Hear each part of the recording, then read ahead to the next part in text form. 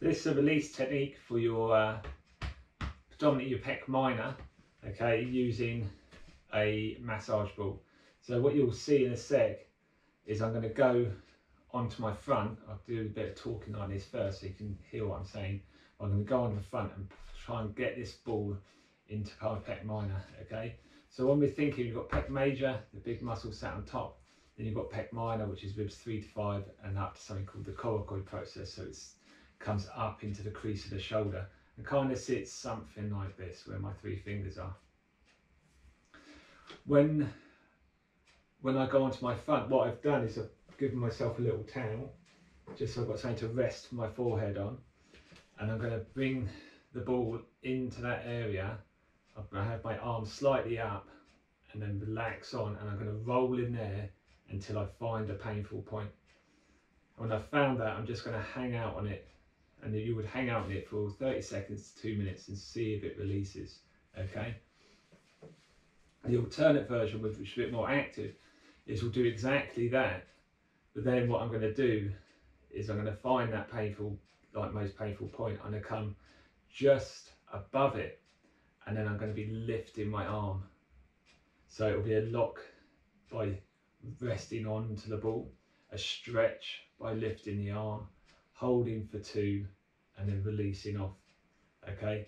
But if the painful point's here, I'm going to go to here, so as I lift my arm, I'm going to drag the dysfunctional tissue onto the ball. So it's going to look something like this. So I'm going to lie on my front, and I'm going to get my spiky ball and I'm going to bring it onto my chest just before the crease of the shoulder. And there we go. Put my arm slightly up.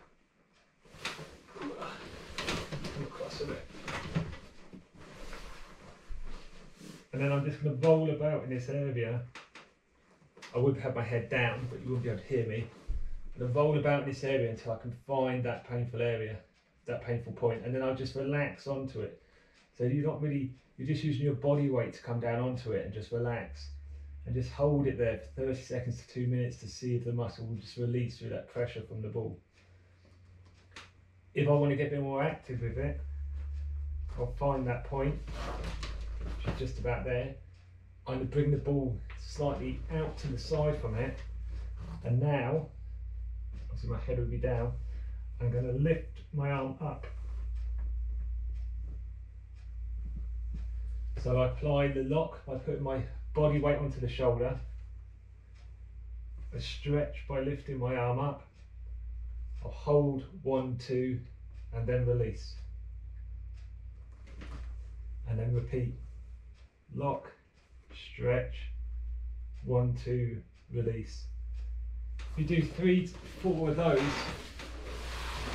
and then go back to resting on it, you may find it dissipates a lot quicker. But try either method, see how you get on with either one. They're both very good. So either just onto the point, relax, let the ball do its work, just have your arm just up, hands sort of ear height. And if it isn't budging, bring the ball slightly towards the shoulder, lean onto it for the lock, lift your arm for the stretch, hold for the 2 seconds, and then release and repeat. And that's your pec minor with a spiky ball.